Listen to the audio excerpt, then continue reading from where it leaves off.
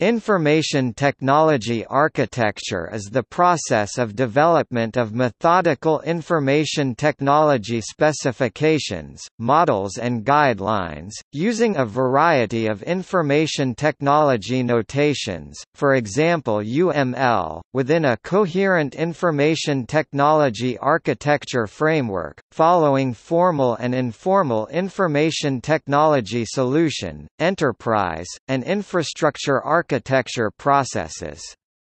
These processes have been developed in the past few decades in response to the requirement for a coherent, consistent approach to delivery of information technology capabilities.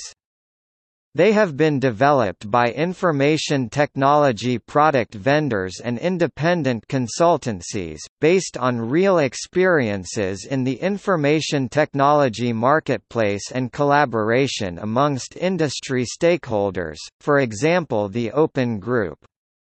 Best practice information technology architecture encourages the use of open technology standards and global technology interoperability.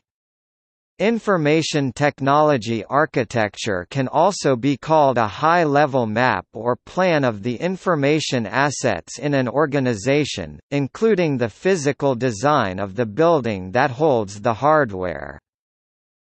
Grady Booch, Ivar Jacobson, and James Rumbaugh are accredited with developing the first Unified Modeling Language (UML), a widely used technology modeling language. IBM was an early developer of formal solution and infrastructure architecture methodologies for information technology.